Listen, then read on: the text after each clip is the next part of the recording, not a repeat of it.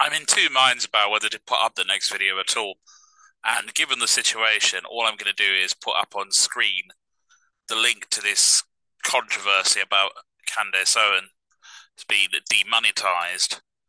I'm not even going to go into great detail about it because I suspect I'd be attracting a strike too. But the whole thing strikes me as slightly overblown. I'm familiar with the rabbi that is mentioned in the article, and he's not exactly the most crazed figure in the world. Now, Kanye has made some, shall we say, interestingly odd and bizarre contributions to human knowledge in his conclusions about Jewish people. And his interview with Candace seems to have really put the cap on her side. But it all seems, if you want to quell the idea that the media is run by one group, that's certainly not really going down the right route for it. It's actually added fuel to the fire and will provoke 1,001 anti-Semitic videos and anti-Semitic comments up and down every channel.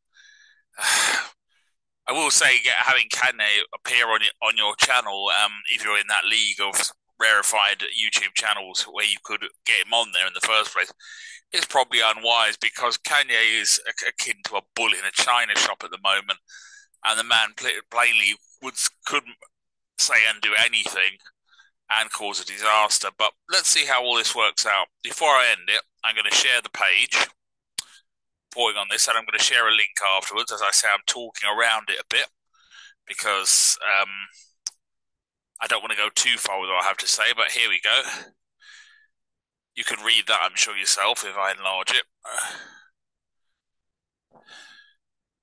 There you go. I'll end it on that and let people say what they have to say. Yes, YouTube is a private entity and sets its own rules, but this, much as Candace Owens' politics are not to my taste, or it does leave a sour taste in my mouth the way this has been handled, I'd say.